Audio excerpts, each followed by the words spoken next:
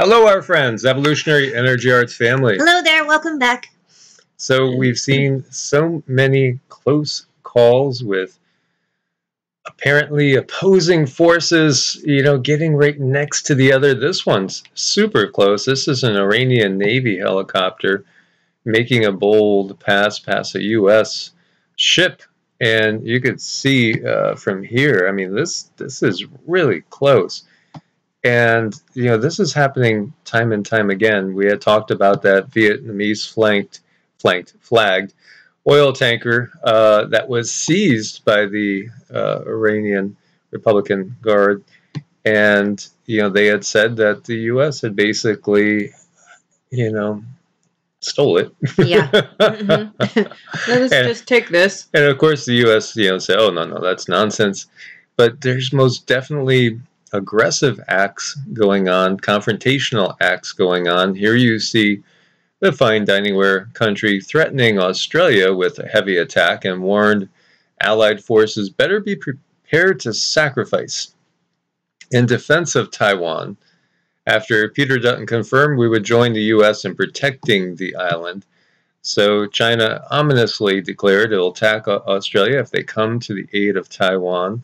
Explosive comments. The comments are definitely going up as far as tension ratcheting. And, the lockdown that's in effect in Australia is so severe, and, it's going to get even more severe. There was actually an official on that was making a statement just saying how if you haven't done what the,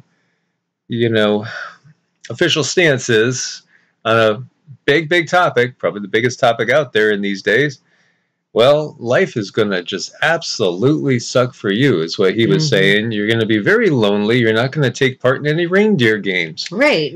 Just like Rudolph. You can't go to the cafe. You can't watch movies. You can't go shop. You might not even be able to eat if it's pretty much like you're going to probably have to just rely on the help of your fellow man to survive, unless you're able to self-survive on whatever property you have. But then we have heard reports of seizing ASSE TTS is yep. Yeah, what I mean, your stuff, anything that means anything to you. Yeah, this is just so incredible. But think about where Australia and New Zealand are. They're very close to the fine dining ware country. And, there is already, as we have been talking about, obviously there has been this Trojan horse. And, many have come to the conclusion that perhaps it's already a done deal in so many ways as to who is really in control right now in certain areas. So then when we look at these statements, just, it makes you wonder. It's all, again, this is all drama. It doesn't mean that's not real, of course. As we've said before, even if the string pullers are pulling all the strings on both sides, there still are conflicts, and there still have been 2 global conflagrations. And, this is very ominous, and it's not the only thing that's ominous. As we see all this hype coming out and all these aggressive statements. Here you see from the Sun, UK tabloid cheers US hypersonic in UKESs in Germany shows mushroom cloud over Moscow. Now, we've gotten from the Galactics that they won't let that happen. They won't let it happen. They want to give us free will. But then also, when you're talking something like that, they will step in. And again, all these NUKESs, they don't just affect us, on our density. They affect other densities. They actually tear holes into the time-space continuum. And they do. And I know in my heart of hearts, they're not going to let this happen. So, to me, that makes this just propaganda and fear-mongering, but still it's here and it does affect people. So our job, I feel, is to bring some kind of relief to people and say, hey, galactics have said this over and over and over. They're not going to allow this to happen, and it just not going to happen. So, we're aware that they are most definitely trying to hype the fear. Of course, as we've said, there are beings that simply live off of the fear. Everything is energy, and certain energy most definitely can be consumed as fuel and food for certain entities. But also, I do feel a lot of it's planting seeds in the consciousness, getting people to feel it's inevitable. We still, if we could wake up enough people, and as we're going to see, there are people awakening in droves to what's going on. We need to, put cold water on the situation. There's people that are walking around like zombies and mindlessly going through things without any sort of connection to their higher selves, and that's so sad, because that's just a recipe for disaster. And there's a lot of things in here that are actually totally erroneous too, which this points out, like originally reporting that the new missiles could hit Russia in 6 minutes, then they revised it to 21 minutes 30 seconds, which is a big difference. And again, it's not truly hypersonic, so to speak. And the U.S. did, though, in fact, reactivate the 56th Artillery Command at a ceremony in Germany earlier this week. That unit had been inactive since 1991. 30 years inactive, now it's made active. And, this article also gets into some of the treaties that were absolved going back to number 45 and have stayed absolved. Again, these treaties too, which previously wouldn't allow the strength of certain weapons to go below a certain threshold, which might hit you as being counterintuitive. But again, it's blurring the lines is what it's blurring the lines. So you actually have migrants saying that the Belarusians took them to the EU border and gave them wire cutters to go through and to get into Poland. And we had talked about all the war games going on with Russia and Belarus, and all the migrants, that are attempting to flood in right now. And, many people have said, nothing new. Migrants have been coming in forever. And as we've shared, there are these sleepy cellular units that we have to speak about in code that I don't think it's too hard to figure out what we're talking about, that in many cases have been in place for a complete generation. And it might not be the original people that came over that are going to be carrying out orders. It could be their kids. Who knows? Maybe even in some cases, grandkids.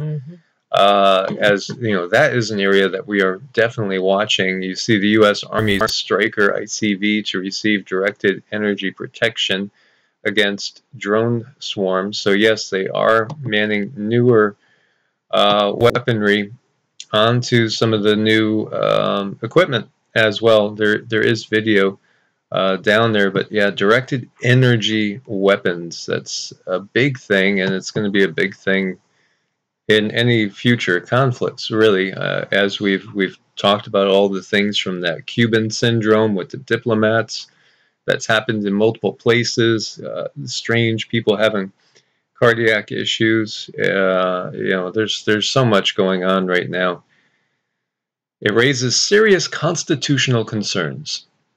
So the appeals court reaffirms the stay on the dates for men by the 46 regime. And actually, too, when they talk about this, they say that it was interesting because some people were misinterpreting this in a very curious way. But they say it's absolutely, does appear to be unconstitutional.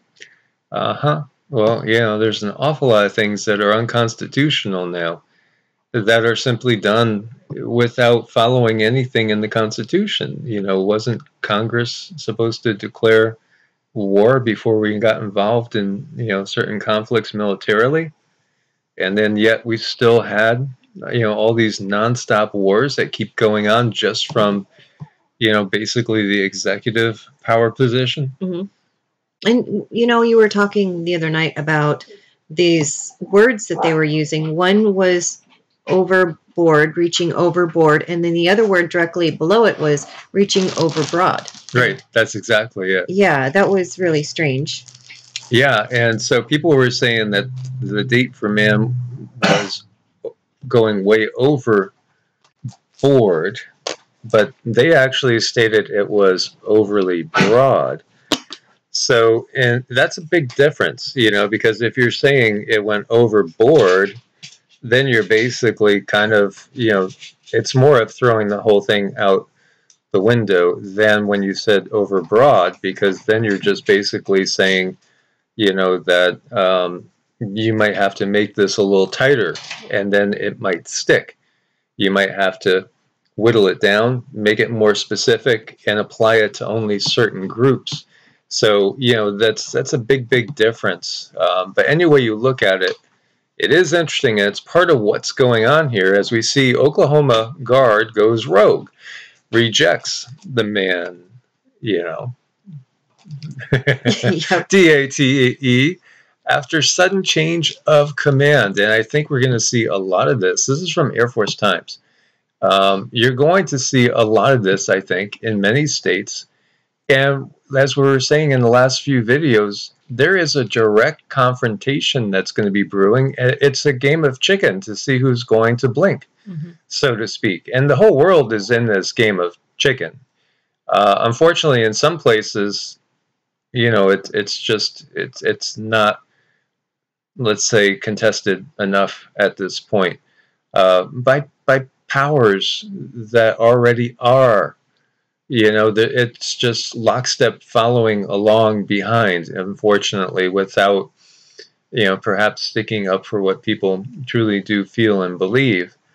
And here you see the new commander of Oklahoma National Guards declare the organization will not enforce the DOD's date for men on its troops. Yep. I mean, just right out there. On November 2nd, he formally requested not to enforce it on the Army and Air National Guard members. This is it. I mean, I see a time when, you know, I think a lot of military personnel are simply going to be heading home. Yeah, they're going to be heading home with the thought in mind of they're going to be protecting their home, whether that's Oklahoma or Texas or Florida, South Carolina or the Dakotas or wherever that is. I think you're going to see that in ever-increasing numbers. Well, it is. It's part of the evolution, and it's part of the heart chakra where people want to be closer to their loved ones and protect them because they know that things are changing, times are changing, so their soul is being pulled elsewhere. Yes. Yeah, it's part of the Great Divide. And here we see Merkel is obviously urging certain people to reconsider, and you know, again, the Army prepares to step in and help where it's needed. And this is that slow turnover to where we get used to seeing the Army help deliver, say, oil and gas, and help even in hospitals, help everywhere, until we just kind of get used to a MARTIAL kind of lifestyle. Yeah. You know, where you're just simply used to it. And, you know, that's not good. To put it bluntly, you know, when we start getting used to that, it feels like, you know, we're living in this complete one world NAZI fourth, you know, Reich type of scenario. This, I thought, was very curious as Ghana. For those of you that don't know Ghana, you know, this is an African nation, and we could see where it's located as it slowly backs out. We've seen some anomalous waves before. There was a lot of those in 2017, 2018. I know Mr. MBB did a lot to cover that, and others as well. We talked about it too. Huge tsunami-like tidal waves destroy homes, displace thousands, and unearth bodies out of the graves in Ghana. And thousands of people in Ghana's Volta region were left homeless after huge tidal waves swept through their homes. Most of the victims, mainly children and women, unfortunately, as their homes were destroyed by storm surge. It was a tsunami-like phenomenon that came in. 1,557 individuals displaced, 239 houses affected in just one district there. As you see people loading up into boats, as we've seen so many times, and then you have all these people that are now homeless. And, you know, it's not a good situation with unearthed bodies, obviously, you know, disease, everything. Very sad, very, very sad what we see going on. Very curious, too, with the anomalous waves. One of the things that hit me, because I've seen them over in the Atlantic area of South America and over on the opposite side of Africa. And it makes me think about the South Atlantic anomaly, where, you know, that's where the magnetic field is the weakest. And we've seen them over in this area, you know, multiple times. And I'm just wondering if it has anything to do with that. It very well could. It very well could. We can look into that later. And here is a very bright fireball. It changed in color from green to red as it went through the sky and did a 90-degree turn. No, just kidding. Just kidding. But it wouldn't surprise us. I know. It's just, you know, we've seen so many fireballs and, you know, again, so many of them. Yeah, sure. A lot may actually be meteors, but many of them most definitely feel like either entities or ships. So, you know, talking more about water purification, because this is something that the guys want us to get you guys thinking about more. Obviously, life straws, they can actually filter an amazing amount of water. And so I think we have, you know, a bunch of those. I know we have several, but we do have those. We have water purification tablets as well, which again, you know, is something else you can do. Think about it. You know, it's different with everybody anywhere that you're at. So you might even be somewhere where you think, you know, I don't got to worry about water because there's water everywhere, right? The worst case, you know, just go get out of a stream or a lake and boil it, and we should be okay.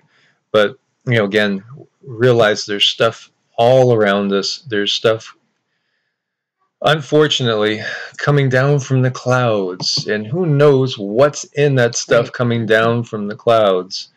And, you know, there's all these other options that we could do too, such as, you know, these rain barrel systems. You know, out west, you know, we saw a ton of this. And, you know, we did utilize a big one like this at the cabin that we were staying at. It was like 2,500 gallons. And, you know, I'd have to go turn the pump on, you know, every so often to pump it in, you know, to replenish it from a well that we had. But again, you know, there's so many things you could do in a pinch. Like, you know, if you're really desperate, again, you could even convert trash cans. But of course, you got to be able to purify it. Yeah. And some of these are pretty and stylish and would actually look like a nice little addition, like the terracotta ones. I like that one. I do too. I saw some terracotta ones. I think it was a Walmart advertisement, which of course nobody wants to support Walmart. But they were only like $79, I think, for a 55 gallons. So if you had, you know, those around, you know, 4 or 6 different downspouts, it could give you some storage. Yeah, it could. That would be a pretty way to do it too, if you don't want those black barrels, you know, kind of set around your house. And this is an article, loveyourlandscape.org, just to give you, again, some more ideas about rainwater catchment systems. You know, even having a pond or a pool, you know, could be an emergency water source as well. You know, think about these things. Again, you know, where we are now is so different than where we were a year ago. You know, a year ago, you know, you're praying for water out in the desert, and you're checking carefully, making sure the well's okay, because obviously, you know, life and death in the desert. And, you know, here we should get good water, good rainfall. Although I've noticed it's definitely been drier than I think typical. But also, you know, what you eat has a big impact on your hydration. If you don't eat any fruits and veggies, fresh fruits and veggies, then you might actually be more dehydrated than you know if you're only relying on what you drink, as far as actual water content. Wild plants, great sources of water. And even if you're out in the desert, prickly pear and stuff, like knowing what's out there. So, I won't go through all this, but I will give you guys the links. You could even tap a tree, again, for sap year round. So lots of cool thoughts. And, again, in the zombie apocalypse, and say in a more urban setting, the hot water heater probably has a good source of water. This is, again, in case of absolute emergency. Even toilet tanks, not the bowl. Yep. Not the bowl. The tank. Even there could be water just trapped inside the pipes and stuff I as would well. say that's a good reason not to use those toilet tank cleaners in case you ever need that water. Yes. Yeah. So yeah, hot water heater, toilet tanks, plumbing pipes as well. All options. So Jeff Bezos, right? He has a vision, and he says only a select limited amount of people are going to get to stay on Earth. Everybody else got to get off. He didn't really say it exactly like that, but he kind of did. When you get down to it, he sees the Earth becoming like a new national park, and people will go to Earth just like they, maybe go to Yosemite or Yellowstone or something along those lines, for a treat, for a vacation. Most people are going to be living out in these permanent settlements out in space and in ships. This is what he envisions. Humanity will move most industry into space and allow only a select few, let me guess who, to remain on our planet, which will be turned into a natural resort. Yes, this is the vision of the billionaire, one of the richest people on the planet. Yeah, people are going to be moving out to space to colonize space and to, work it. Just like, working the mines. Hey, I'm off to work. I'm going to Mars. Yeah, they got me working in the mines again. Oh, he's quite a piece of work. Yeah. What a dystopian vision of the future, because we are in a symbiotic relationship. It's like taking a child away from its mother. It is, and there would be far-reaching consequences too. I think that's one thing some of these beings don't quite understand. It's like they think they can push the limits, and they think they can push beyond what nature will allow. And at some point, the line is drawn, and they are close. When you have your light body developed, when your Merkaba is fully developed, you can travel anywhere in time-space. And that's the natural way of doing things like this. Sure, we could use technology. There is technology out there. There are ships. We've seen Laurel's ship, for instance. She manifested it for us when we were in New Mexico, when we were meditating, coming out of meditation, looked up and saw a cloud, and there it is. It manifested, and then it was gone. It took a decent amount of energy to get it to manifest in a 3D sense where we could see it. But it actually was probably more in a 4D sense. But when we're in a meditative state, we're changing our perception. So, often when I first awake from either sleep or from meditation, I'm aware I could visibly see beings that then later on become energy patterns, and then, are just either waves of energy, or they're no longer visible as I come fully into the 3D consciousness. And that's something that I've noticed all my life. It's gotten much more profound now. So it could have been that she was on that 4D. And they do utilize ships. Galactic Federation does have ships. But you can also go anywhere in your Merkaba, in your light body. And ultimately, that's the key out of the 3D, 4D loop. When you have a fully activated, functioning Merkaba, the sky's the limit. It's true. It's something that this is why they don't want to give us the time to develop that. And many of you, I know I hear from you, and you do see things in the sky, and I feel you are also being watched by your star family. They're keeping tabs on you, so to speak. But if you learn how to go into these deeper states of meditation, you will have actually more contact with them, because you're changing your vibration, you're changing your knowing and your understanding and your perception as well. So that's something that's really a very well guarded secret, you know, as far as us being able to travel with our Merkabas.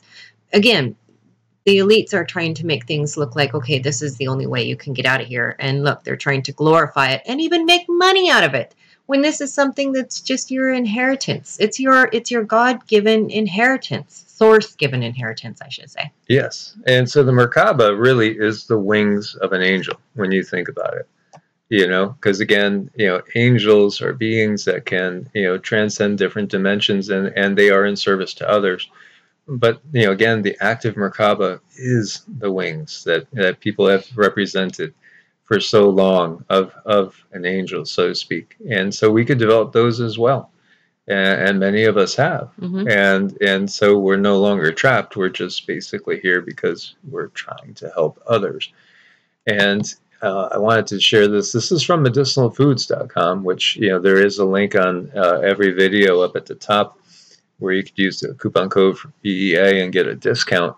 But they have a lot of articles too, and so go check them out. You know, talking about aloe vera, which is again 99% water, and the remaining 1% is extremely powerful and can be so healing for so many things. Aloe vera is great. I love adding it to shakes. There's all sorts of healing properties. It's alkalizing, help boost the immune system. It can definitely soothe any sort of irritation throughout the digestive system, helps with skin.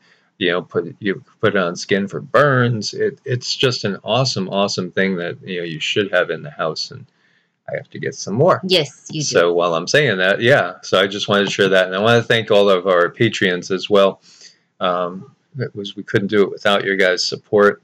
Make sure you are subscribed. Please do share the videos as much as possible. Wake up as many as we can. Stay prepared out there. God bless and namaste. Namaste.